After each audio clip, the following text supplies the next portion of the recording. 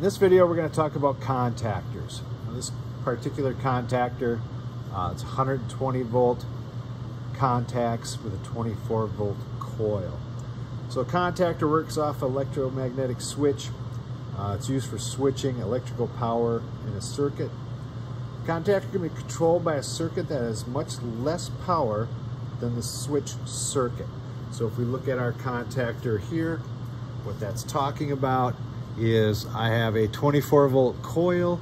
My contacts, my power side is 110 volts, 120 volts there.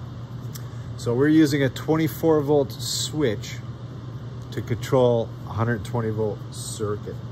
You can use contactors that are a little beefier. They can handle more amperage than a relay can. So we're just gonna go through this, check how to check the power, check the coil on them. So this contactor, think of this as two different parts. You know, we have our 24 volt coil. You'll see that on the sides. We'll have one here and here. Sometimes they'll put them behind the contacts itself. Always check to make sure that the coil voltage is what it is before you hook power to it. Like I said, this is a 24 volt coil. If we want to check out this contactor, now if I put my leads here, I have 120 volts on this side. This side, I have 0 volts. I have a little light bulb up there that's not on. Why isn't it on? Because our contacts are not energized. What that electromagnetism does, if we energize that coil, if we put power to that coil, it creates a magnet. That magnetism pulls our contacts shut. So I can just push that down. I can make that light bulb turn on. If I turn on my switch, light bulb comes on. If I check that, turn this light back on here. So I have 24 volts, 26 volts to this coil.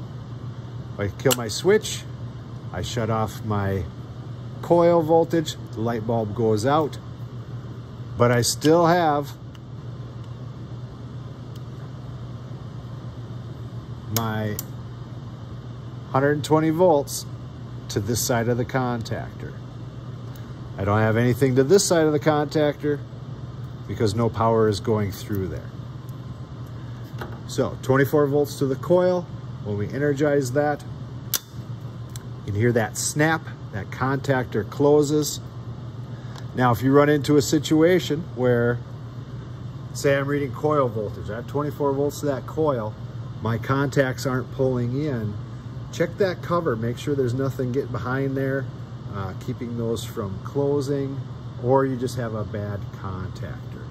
Now, we can take this and check it out with our continuity tester. We'll put it on the beepy part. So, no continuity. Coil pulls in, we would have continuity through there. If I got continuity, I should have power going to that light bulb, and that light bulb will turn on. So, again, if you have power going to the coil, and our contacts don't pull in, probably got a bad contactor coil that's going to need to be changed out. But think of this as two different separate pieces. We have our coil and we have our contacts. We can put power here at 24 volts to close a 120 volt circuit that can control a light bulb. And that's just a little bit on contactors.